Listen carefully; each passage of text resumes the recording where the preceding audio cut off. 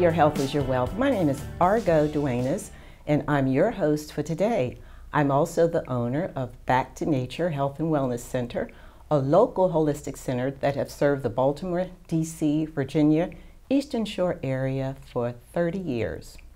I'm honored to have as my very special guest today, Dr. Ali Goodlow, who is a retired radiologist who studied mindful meditation for 20 years.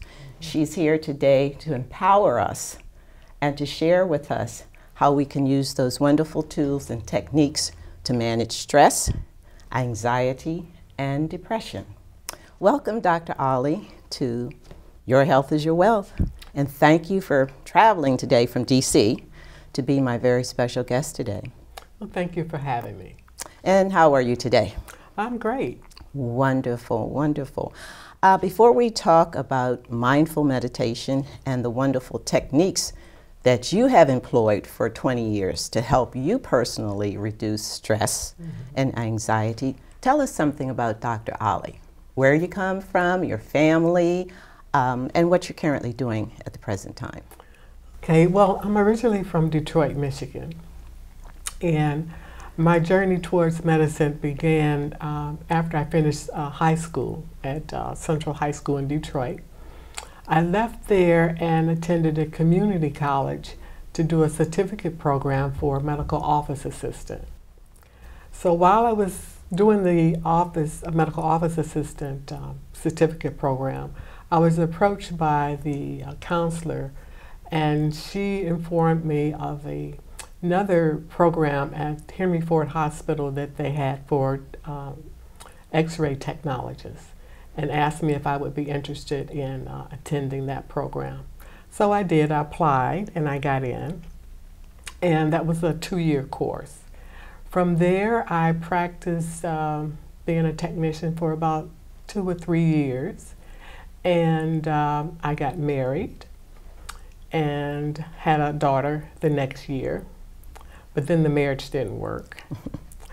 And so I decided that I would go to college. So I began college at the age 25, and I went to the University of Michigan. And while I was attending school, I discovered that most of my classmates were pre-med. So I said, well, let me try. So I did. After I graduated from University of Michigan, I had a major in psychology. I've always been interested in the mind-body connection. So from University of Michigan, I was accepted into Wayne State Medical School. At what age were you then? At 30. That's quite impressive. At 30, you're in medical school. Yes. Wow. Yes. And so I did medical school, and then that was 4 years. And on completion, you have to choose where you're going to do general medicine or you're going to specialize in something. And I wanted to do psychiatry because my undergrad major was psychology. And during my senior rotation, I went to a state mental facility, and I was so moved by the patients, that the severity of mental illness. When I came home, I was unable to detach from their stories. So I decided that wouldn't be a good fit, path for me. Right. So I said, well, let me try diagnostic radiology. And so diagnostic radiology is very competitive to get in. Most hospitals have only 1 or 2 seats. And most of my colleagues were kind of discouraging me from trying that because you have a hard time getting in. Most people went into internal medicine or pediatrics or general surgery. But I was determined that I was going to go for what I wanted. So I applied to the hospitals in the Michigan area. And in medical school, during that time, they have a thing what they call match program. And you put your application into the hospital, and then they decide if they're going to accept you, and if they do, it's called a match. And so I applied to the hospitals that I wanted to go to, and they have a day at the medical school called Match Day. So the night before Match Day, I received a call and they told me not to come because I didn't match. And so I said, oh boy. So I decided that I would try to pursue my own to make a match. During my senior year, I came to Washington, D.C. at Howard University Hospital and did a senior rotation. And during that rotation, the radiologist was impressed that I could read quite a few of the films because of my history of being an X-ray tech. Correct. So I asked them if they had an opening, and just by, I won't say luck, but I'll say divine order, a seat was available. So they invited me to come down, and I did my 4 years of training at Howard University Hospital as a diagnostic radiologist. Okay, what's the difference between a diagnostic and then there's another kind of radiologist? Okay, what's the therapeutic radiology is they treat cancer through radiation. Okay. Diagnostic radiologists diagnose. Okay. No treatment. Okay. So from there, what was your first employment as a radiologist? Was it at Howard or? No, when I finished Howard, my first job was with Group Health on Pennsylvania Avenue in D.C. Okay. I worked there for about a year, and then I left and went to Kaiser Permanente. Okay. But Kaiser eventually wound up merging with Group Health. Right. Yeah. Okay. So, Dr. Ali, when did you decide to focus on mind-body wellness? Well, I was diagnosed with hypertension, and even though I'm a physician, I wasn't too eager about taking medications. So I tried to look at other areas that what I could do for myself to kind of decrease that. And so I, in the late 90s, I took a program with John Kabat-Zinn through the University of Massachusetts. And he has a program based on mindfulness-based stress reduction program. Right. And so I used meditation as a complementary method to decrease my blood pressure, and it worked. I'm not completely off of medication, but I've decreased it quite a bit. Okay. Let's talk somewhat about the stressors in life, because I just made a massive move. You're my dear friend, and I was even telling the videographer, my God, how it was so challenging and so stressful for me. But there are stressors that really can create health problems for us.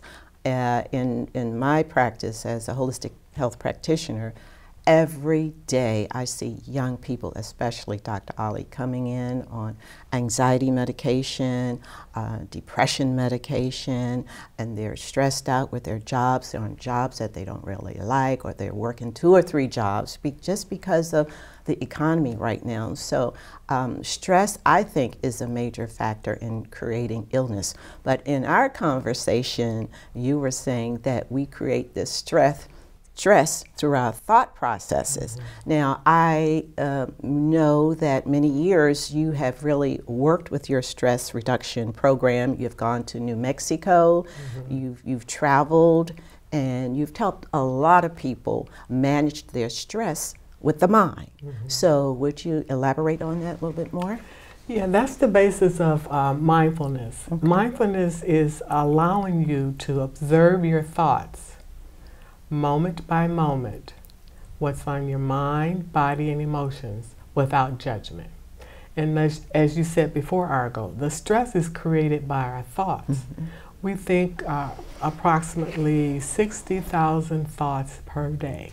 Say that again, please. 60,000 thoughts per day. That's a lot of thinking and thoughts going through the mind. And most of those thoughts are negative. And we have a story going on in our minds that's is our own theme story, and we're the main character in there. So we're always telling ourselves stories. And interesting enough, the mind is a tool, and it doesn't like to have incomplete stories. Say that again. It doesn't like to have incomplete What stories. What do you mean by that? Okay, I'm going to give you an example. Okay. Now, say one day a young lady moved into a neighborhood. She's 24 years old. Okay. So she's new to the neighborhood. She moves in. And then across the street from her are two middle-aged ladies. They're sitting on the porch in the evening, sipping their lemonade. And they notice a young man drives up in a car.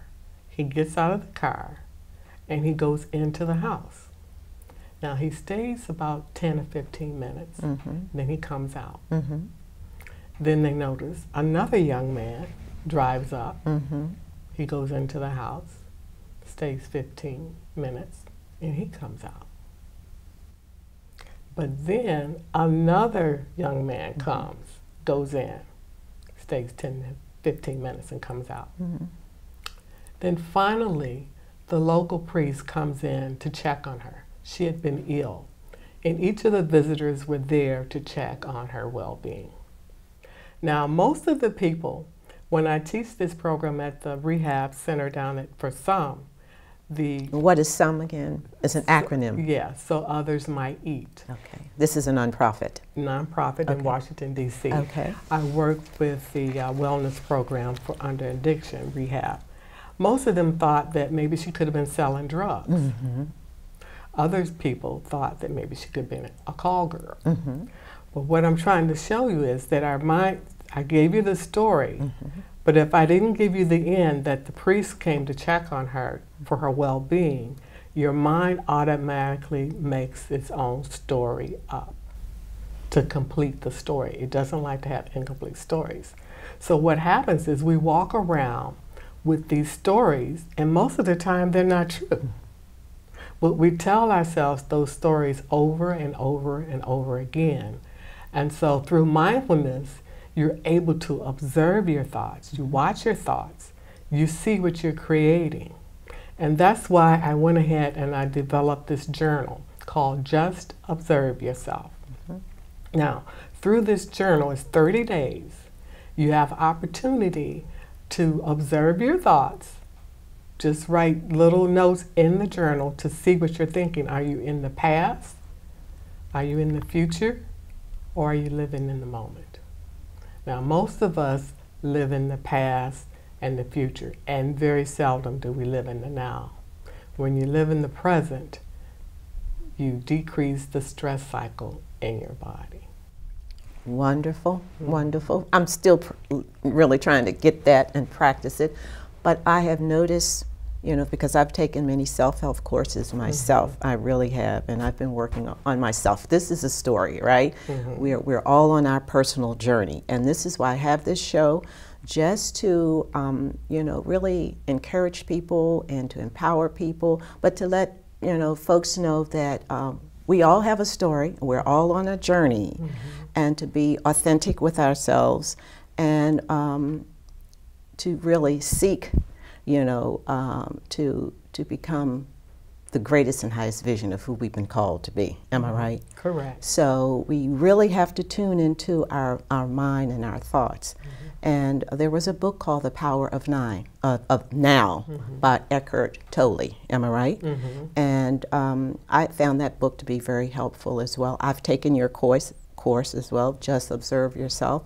And just recently, you have really been a blessing to me, honestly, because I've been going like, oh my God, this is just too much. I'm stressed out, you know, all over the top, and I'm reacting instead of, you know, just being in the present moment and being still. So meditation really is a very powerful tool to allow us to just to stay in the present moment. And right now, I'm in the present moment with you.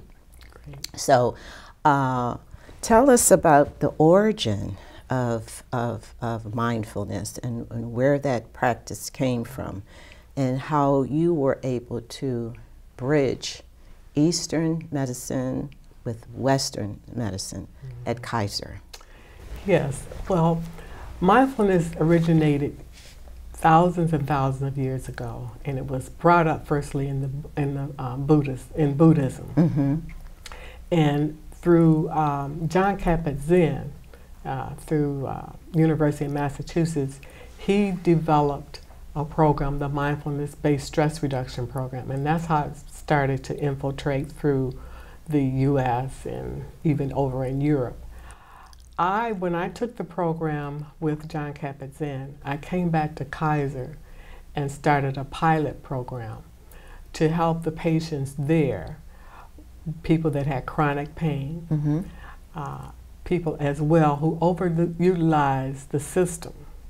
What do you mean by that? Patients that constantly called for appointments. Kaiser is the HMO. And so they were some patients that tend to call a lot. If we felt that if we could get them in the program, decrease their stress, that would help their bodies. The pain would decrease. Now, John Kabat-Zinn is known for lots of research that they showed that chronic pain decreases when you practice mindfulness meditation. Give me an example.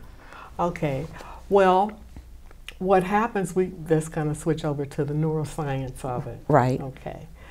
What happens in the body, in the brain, when you have a pain, say you have a pain in your knee, and you tell yourself that pain hurts, well, the neural tracts are going to send energy to increase that pain.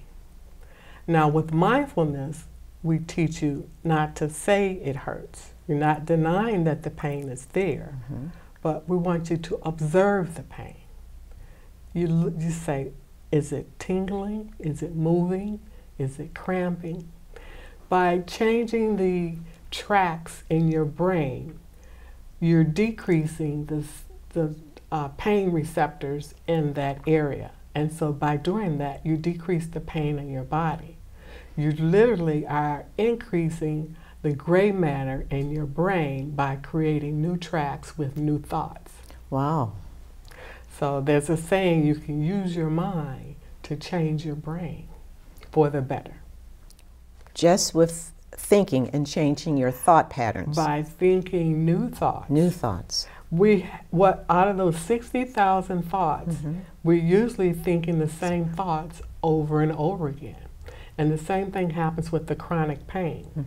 So if you have chronic pain, you're going to be saying, it hurts, it hurts, it hurts. So the mind is causing more tracks to go, is making those tracks deeper and deeper. I give an example, like you're on the ocean and you have footprints in the sand, and the water comes up and it falls in the sand. Same tracks, yes. Yeah, and so each time that water comes, it goes into the sand and makes it deeper and deeper. Each time we think the same thoughts, we're making those tracks deeper and deeper. Wow. So if you can change the track or make a new track, you're going to decrease the sensation to that area where that's causing the pain receptors. Wow, is that new science or? No, it's been out for quite a few years, at least about 20 years or so. So creating new thoughts patterns. It's called neuroplasticity. Okay, neuroplasticity. Right. Creating new tracks in the brain. Wow. Okay. Instead of, okay, so in other words, whatever we focus on expands. For layman's, if we focus on the pain, it's going to expand because we're thinking about the pain and we're affirming that it's painful.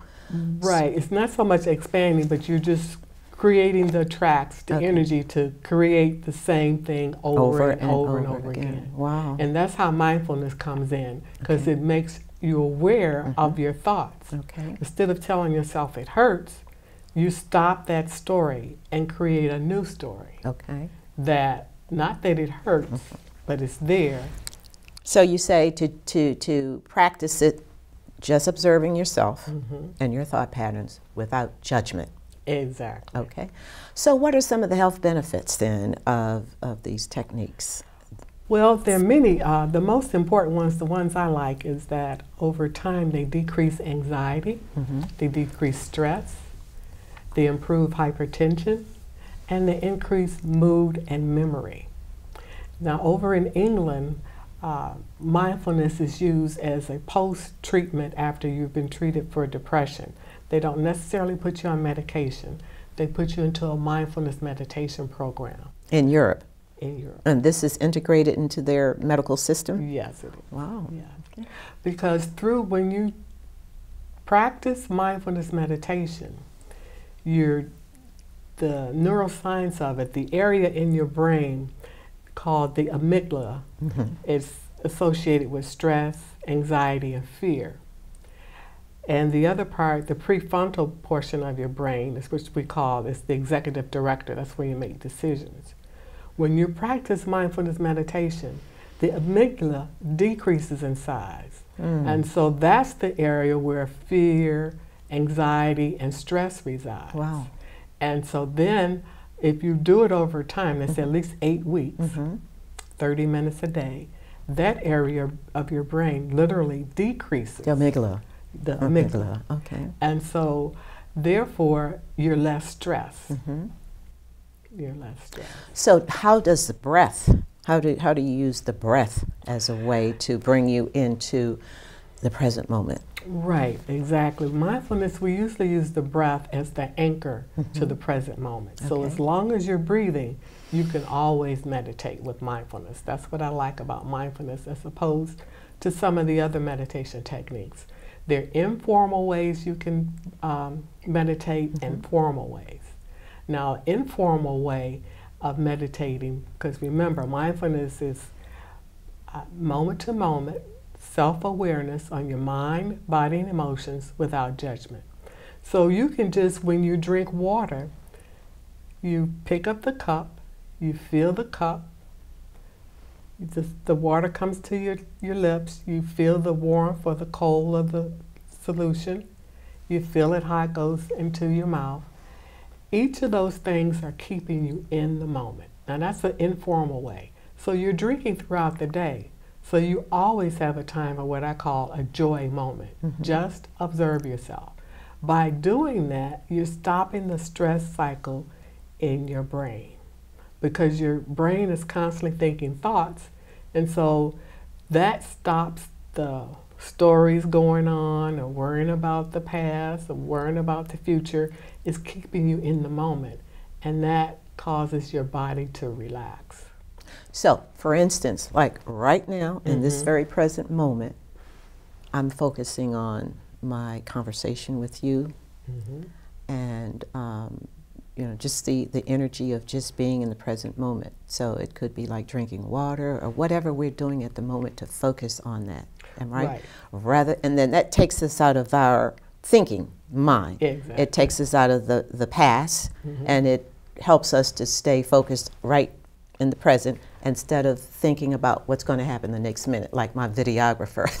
Right, exactly. One time, one moment, one place. Right. Because even though you're sitting here, Right. your mind may not be here. Absolutely. You can be like you said, thinking about the videographer. Right, right, right. So the more that you can keep your mind in the moment. Right. And so with the breath. With the breath. With the breath. Well, it doesn't have to be the breath, but say, because before we used the cup and the water. Right. But if you're just out and you feel yourself getting stressed, you use the breath. You feel the air as it goes in your nose, cool. Then you can feel it coming out. And then you notice, you check in what we call with the 5 senses. You notice your body. You know, what do you feel? What do you see? What do you hear? What do you feel? Do you feel your body sitting on the chair? All of those things keep you in the moment. Right, right. When's the best time to meditate or practice this? In the morning, or like you say, you can do it all day long, right? Well, initially, most meditations, they say the ancient way, it says sunrise and sunset. But with mindfulness, like I said, you can do it any time. When you wake up, you get out of the bed, you can just feel the sensation of your feet touching the floor. When you're taking a shower, you can feel the water.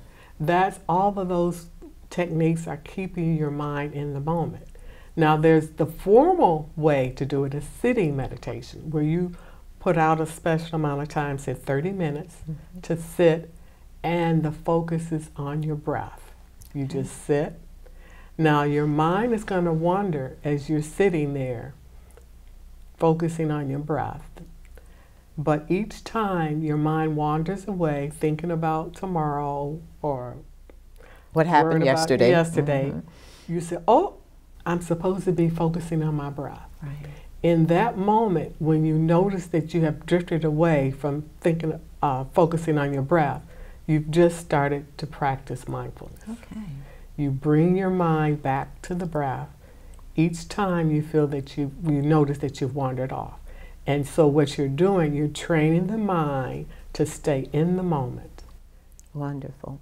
I know that you've worked with children, and you say in the Baltimore school system now, they have mindful meditation in their public school. Is that correct? That's correct. They have a detention room where if the children are acting out, instead of sending them home or giving them some days off, they let them go into the meditation room. Wonderful. And they teach them mindfulness. And they've noticed a big difference. I've also noticed it in the hospitals as well. They have Yes. a little areas, a little sanctuary where people can go and just be quiet and still. We only have a few minutes left, Dr. Ollie.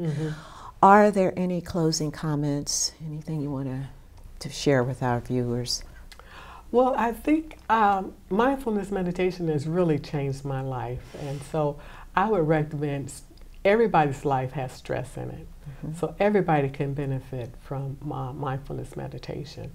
I would say to try to see if they can find a program that could help them out.